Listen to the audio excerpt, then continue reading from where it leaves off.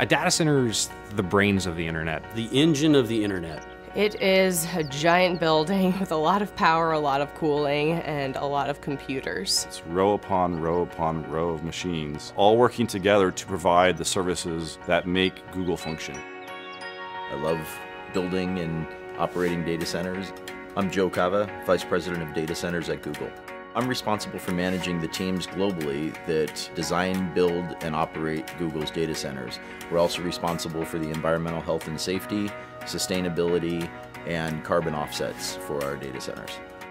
This data center here in South Carolina is one node in a larger network of data centers all over the world. Of all the employees at Google, a very, very small percentage of those employees are authorized to even enter a data center campus. The men and women that run these data centers and keep them up 24 hours a day, 7 days a week, they are incredibly passionate about what they're doing.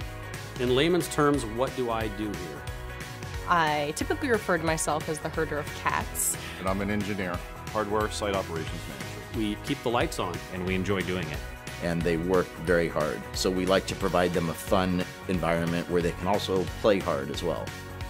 We just went past the 3 million man-hour mark for zero lost time incidents. 3 million man-hours is a really long time, and with the number of people that we have on site, that is an amazing accomplishment. I think the Google data centers really can offer a level of security that almost no other company can match. We have an information security team that is truly second to none. You have the expression, they wrote the book on that. Well, there are many of our information security team members that have really written the books on best practices in information security. Protecting the security and the privacy of our users' information is our foremost design criteria. We use various layers of higher level security the closer into the center of the campus you get. So just to enter this campus, my badge had to be on a pre-authorized access list.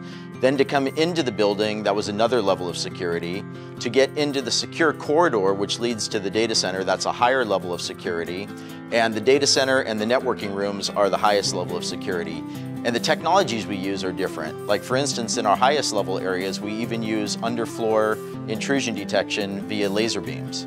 So I'm going to demonstrate going into the secure corridor now.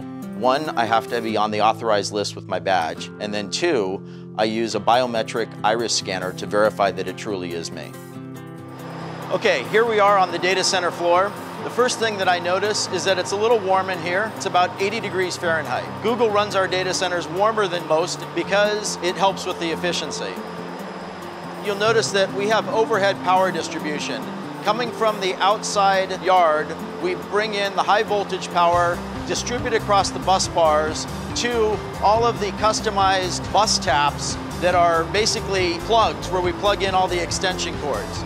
All of our racks don't really look like a traditional server rack. These are custom designed and built for Google so that we can optimize the servers for hyper efficiency and high performance computing. It's true that sometimes drives fail and we have to replace them to upgrade them because maybe they're just no longer efficient to run. We have a very thorough end-to-end chain of custody process for managing those drives from the time that they're checked out to the server till they're brought to an ultra-secure cage where they're erased and crushed if necessary. So any drive that can't be verified as 100% clean, we crush it first and then we take it to an industrial wood chipper where it's shredded into these little pieces like this. In the time that I've been at Google for almost 6.5 years now, we have changed our cooling technologies at least 5 times. Most data centers have air conditioning units along the perimeter walls that force cold air under the floor that then raises up in front of the servers and cools the servers.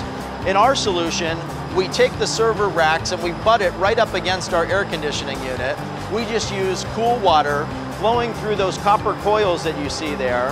So the hot air from the servers is contained in that hot aisle. It raises up, passes across those coils, where the heat from the air transfers to the water in those coils, and then that warm water is then brought outside the data center to our cooling plant, where it is cooled down through our cooling towers and returned back to the data center, and that process just repeats over and over again.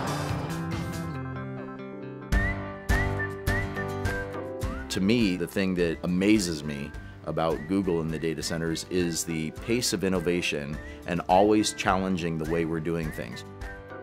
So when people say that innovation in a certain area is done, that we've kind of reached the pinnacle of what can be achieved, I just laugh.